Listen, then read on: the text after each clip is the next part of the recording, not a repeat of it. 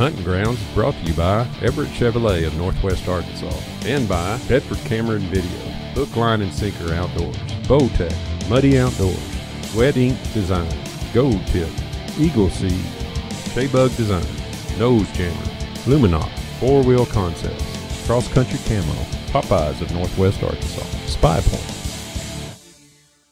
Well, welcome to another episode of the Hunting Grounds. I won't make you wait very long because I know a lot of you are looking forward to this week's episode. But as we go throughout the season, please take some time, share our videos, like them, comment on them. If you're on Facebook, share them. On YouTube, give us a thumbs up. We work hard on them and we want to see your guys' support and we want to interact with you. Well, let's not waste any more time and let's go to this week's hunt. So if you guys remember a few episodes back, I was able to take my first ever Missouri whitetail. I filmed myself taking this awesome doe. I was blessed to be up there. Awesome property, awesome hunt. Well, a week had passed. I was going back up there, got with Brian Ahern, and I was going to go out and hopefully take my first ever Missouri whitetail buck. So I got up there a little earlier that weekend, got up there Friday evening. Instead of crawling up in the tree stand and sitting, hoping, waiting that luck would pay off, we were going to do some scouting around, making sure that these few days that we had, time was going to be put in the correct deer stand. So Brian and I, we were heading down. We're going to do a little bit of scouting this evening. Got 2 days to hunt. We're going down this old strip pit. It's filled up with water. They got a lot of good fishing in here, but taking a different approach in tonight. The only way to really get over here is by boat. So we got the trailer motor on back, and we'll see if we can find some spots to go in the morning. We'll see. I can't really explain this property. You've really got to be there to experience it. It's one of the coolest, most beautiful properties you'll ever go to.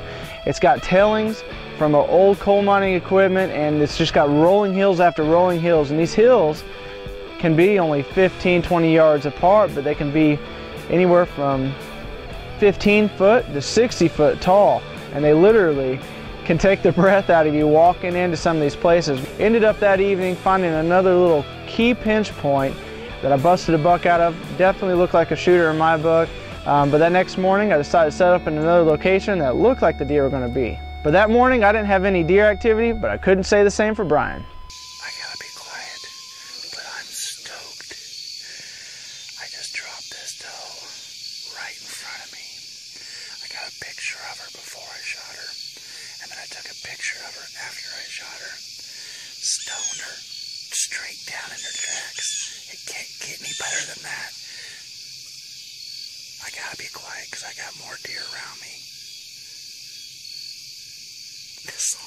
So Brian got a big mature doe. He was pretty excited to get it. Anything that you kill with your archery equipment is an accomplishment. Well, that next morning I decided to go back where I had that encounter with that buck while scouting, and hopefully he's going to come in close enough for a shot.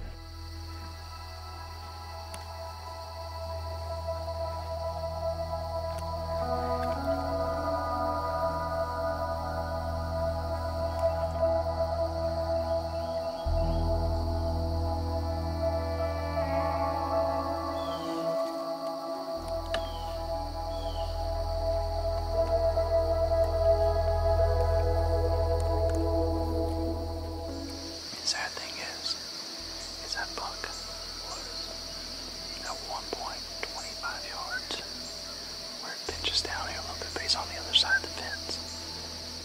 That's another landowner's property that I don't know. For my first Missouri buck, I would have let the arrow fly on him, but because he didn't cross the fence, I let him pass. So, you know, if that buck is not on your side of the fence, let them pass. It's not something I don't want somebody else to do to me. I'd want them to shoot only on their side. So same goes for when I'm hunting.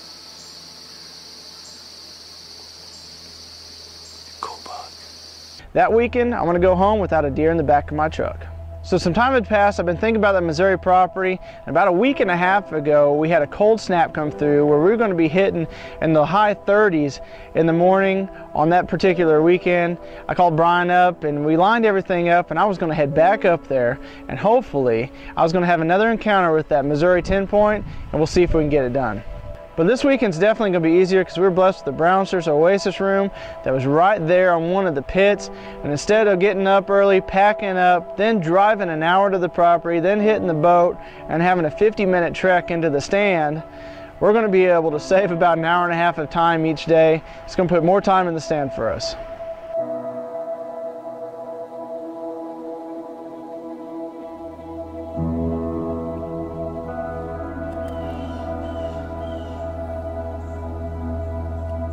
So climbed up in the stand that morning. I knew I was going to have an encounter, hopefully with that 10 point once again.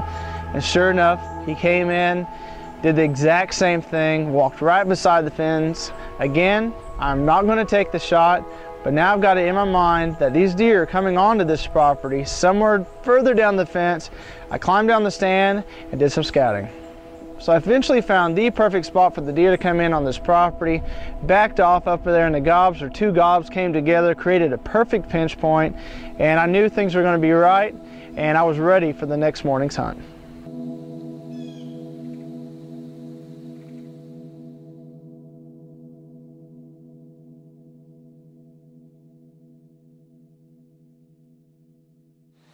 That's a 50, 60 foot gob. And she walked from downwind of me, right up on that gob, eye level, 7 yards. My wind was blown directly to her. I don't know if you could hear her grunt, but she was sitting there grunting. Never saw me with the cross-country camo.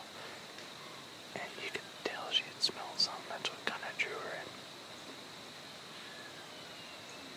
Buck, big buck, big buck.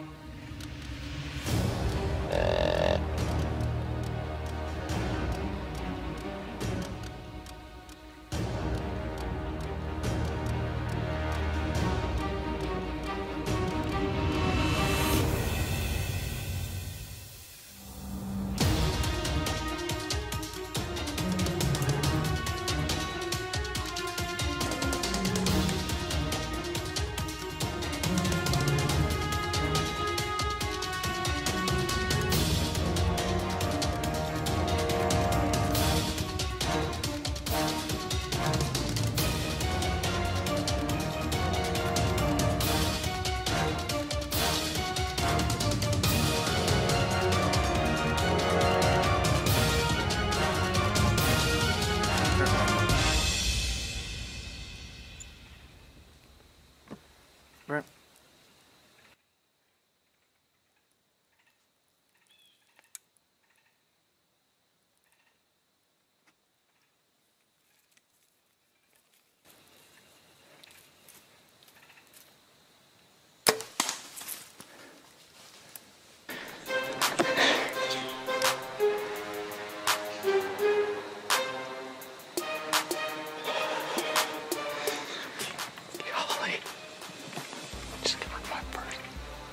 Sorry, buck, man. I think I hit him a little low. I'm gonna have to crouch down. Let the arrow go, and I think that luminol clit its path to destruction.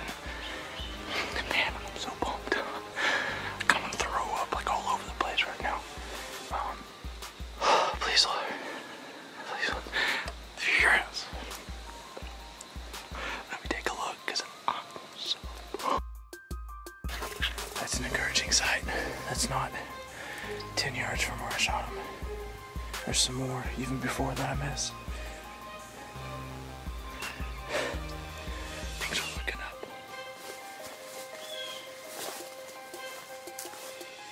Yes, look at that. You got tangled up in the fence. Would you take a look at that? It's my first ever Missouri whitetail buck. Super pumped. You know, I can't say enough about our sponsors and how appreciative I am of them.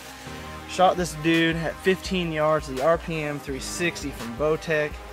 Concealed myself with that cross-country camo because this buck actually walked downwind of me right up that hill at 15 yards. Last spot I ever expected him to be. The nose jammer did its job. He didn't smell me. This buck we've got a lot of history with. I've come up here for the last 3 weeks. I've been seeing him 5 feet on the other side of the fence on the other landowner's property. did my homework, scouted around, saw where they were coming in on this property, sat up, swacker. I didn't hit him like I wanted to. I had to kind of squat down in the tree, hit him in that front leg, came out perfect on the other end. He honestly didn't run 60, 80 yards and slid down the hill most of the way, but man, I can't be more happy about my first ever whitetail buck here in Missouri. He's got some cool mass, a big old body, and just to have him on film, just doing it myself, can't be more blessed. Thank you, God. Thank you guys for supporting us, and thank you, sponsors. Well, that's it for this week's episode. I hope you guys enjoyed it. We got a lot more action-packed hunts coming up. If you missed any, because we're producing every single week, please go back and take a look. Until next time, go out of your way, get a youth or a new hunter involved in the outdoors, and as always, have a better than average day.